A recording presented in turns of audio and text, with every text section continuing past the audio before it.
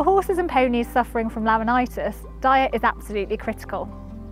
In most cases, weight loss is required, but it is important that when a calorie-controlled diet is implemented, forage is not over-restricted, as this can have a negative effect on the digestive system and affect the sensitive microbial population in the hindgut, leading to signs like diarrhea and colic. Hypolipemia is a severe and often fatal metabolic disorder that can occur as a consequence of starvation, so the diets of these horses and ponies are crucial.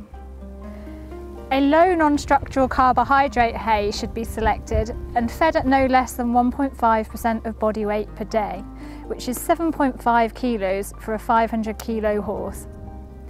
If hay quality is unknown, it should be soaked for 8 to 12 hours in ample, cool, fresh water to reduce its sugar and calorie content. It's important that, despite forage restriction, horses do not stand for longer than 5 to 6 hours without forage available. So small hold nets, which slow consumption, can be extremely useful.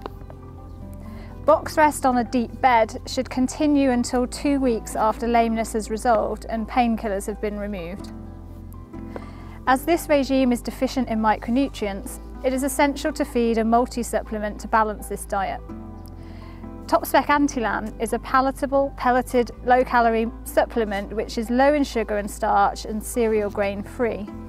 It includes generous levels of all of the micronutrients which could be beneficial, including a hoof supplement, digestive aids, high levels of antioxidants, and a broad spectrum multi-supplement vital for horses and ponies on a restricted intake.